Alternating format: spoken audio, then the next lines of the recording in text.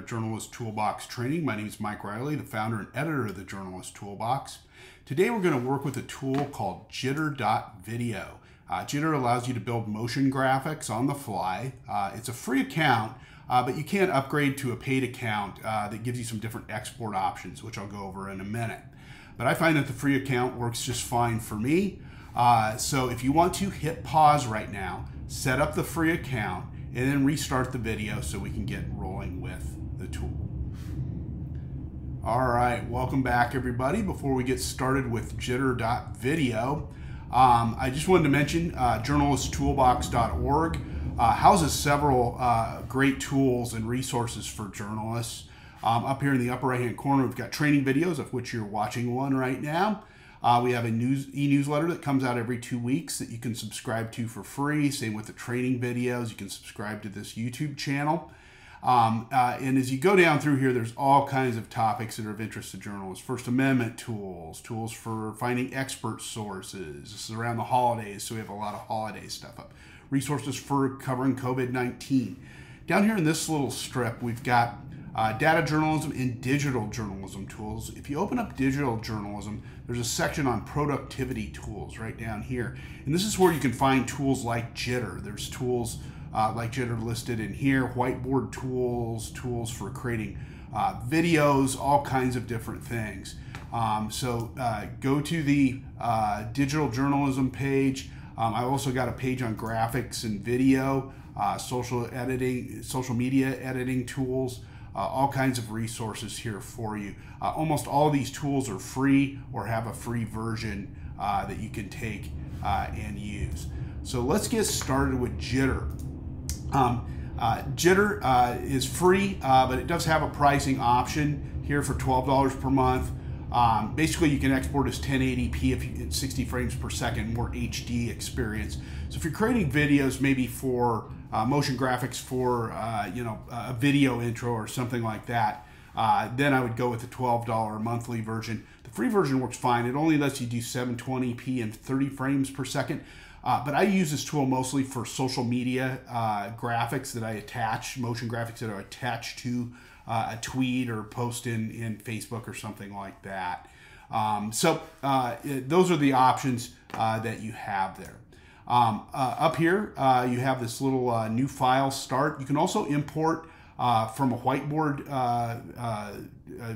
creation tool called Figma. So you can draw something in Figma and then import it here, export it from Figma and import it here.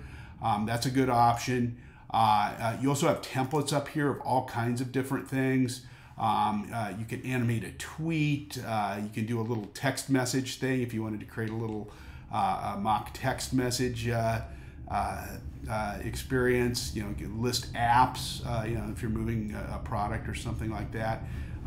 Do a little banking app, things like that. So there's a lot of different options here that you can just go in and select this option and then type in the text and add the image that you want. So you can recreate your Twitter account here. You can create text or phone notifications here if you want that. The text message one's kind of a cool one as well. So those are all the different templates. You can also create something from scratch, which is what I'll show you how to do here. They've got video training tutorials right up here and pretty good help center too. If you're having trouble with anything, you can write to them.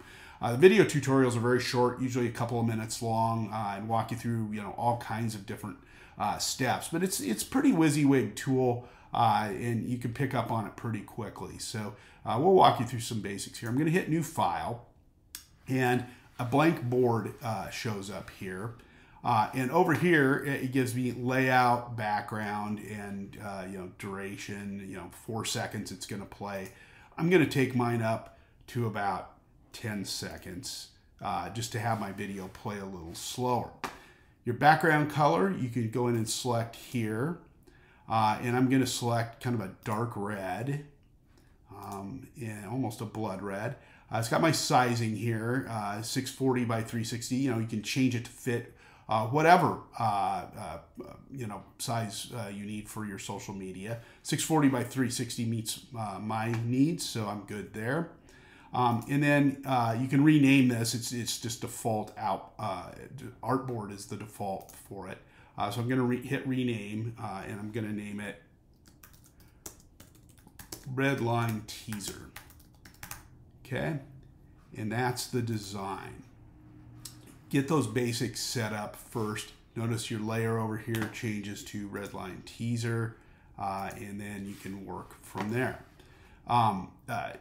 Next step is to go into Animate, and that's where it will give you your animation options. You can go in and hit New Animation, and you can select a different color if you want to, and have it, kind of gradient out to a different color. And it'll default this in here, but you can change in the timeline anything you want. So if you wanted this to change colors, you could. I'm going to take it back to my red.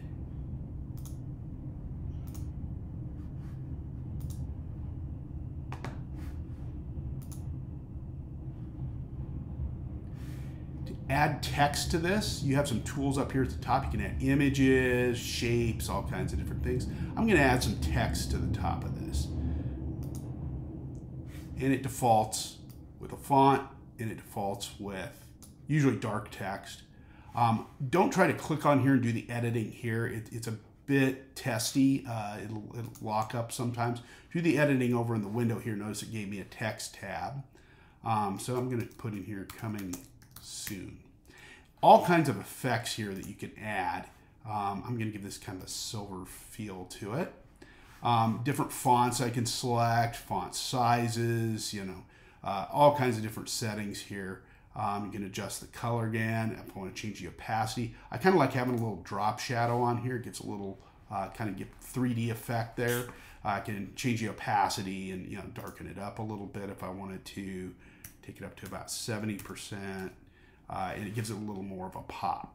Okay, so I've got coming soon kind of in silver there. It's not my favorite color, but it'll work.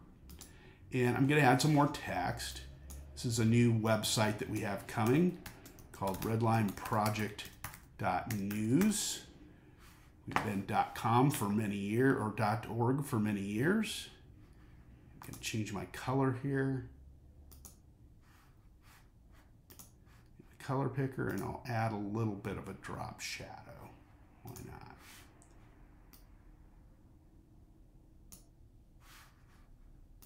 Again, you can change your cases, all uppercase, all lowercase, or upper lowercase, whatever you want.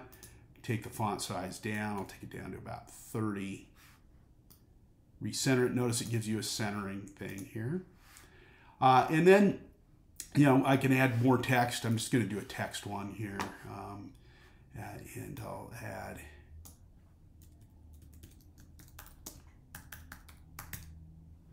new design.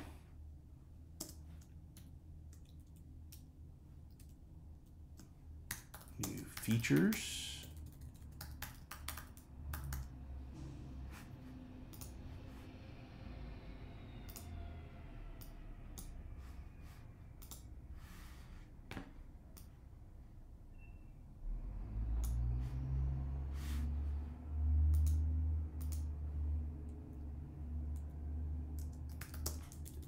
Tighten it up a little bit. And I'm going to add one more line. I'm going to take this font size down to about 25. I'm going to add one more.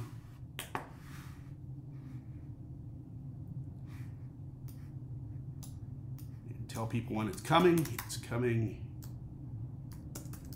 March 1, 2022.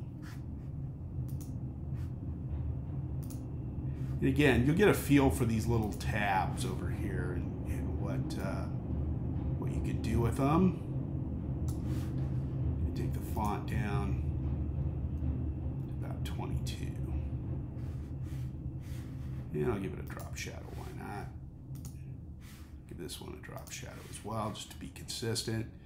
Okay, so now we've got just a basic text presentation here.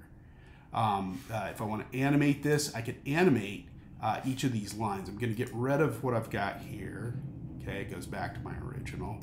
drag my timeline over.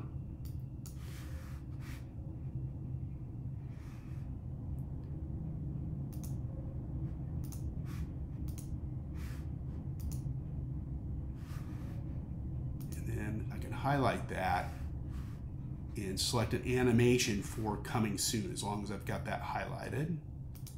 New animation, it'll give me, you know, will it come across, you know, like this, sweeping across screen? Will it slide? Will it mask, scale, you know, kind of where it grows in? Let's do kind of a fade in. Okay.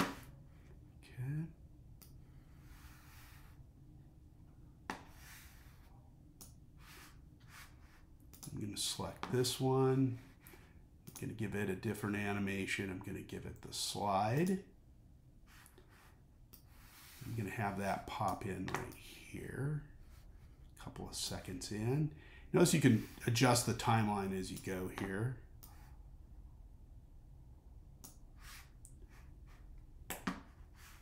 And I'll highlight my next one and animate that. As long as you're on that animation tab, I'll do a little different slide. You can see the effect as it comes in there. Layer this one in. And then animate our very last one.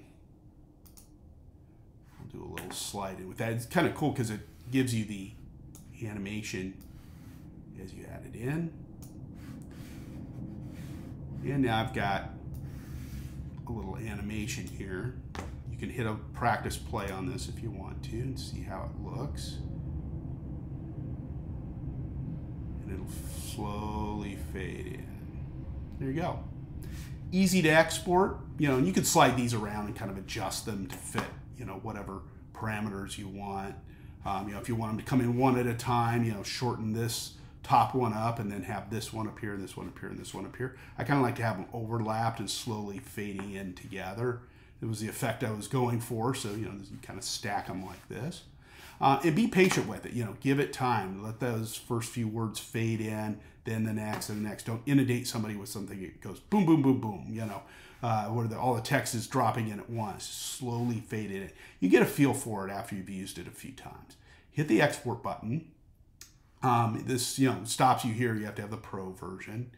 720p gives me that option. I could do 480 if I wanted to, but 720p is pretty good for an option for the web.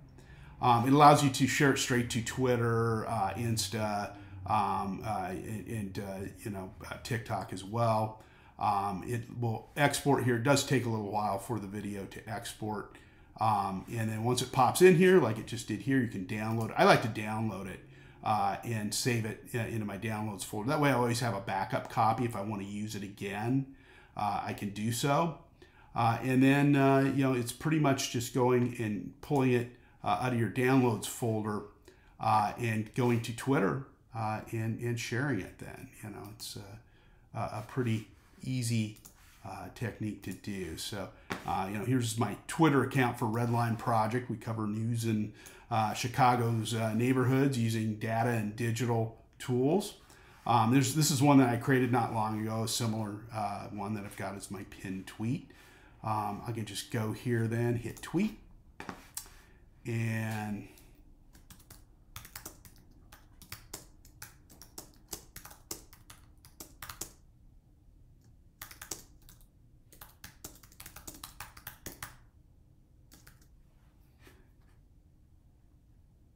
then attach my image. My downloads folder, it's sitting right here. I downloaded it twice there, so you can grab either one. And now I've got, you can hit play here if you want to play it again, but I'm just going to tweet it out. It does have limited export options, so here it is. There's my tweet. You can see it coming in. A little delayed on the one up here. I need to shorten that one a bit. There you have your motion graphic. And you can do this, you can have images slide in, text slide in. You can do all kinds of really fun things with this. There are other tools on the market that you know, do this. I happen to like this one just because of its simplicity of its timeline. Very easy to use, the little animation tools over here. It's very easy to set up. So that's Jitter.video. Try it out, give it a try, and let me know what you think. Take care.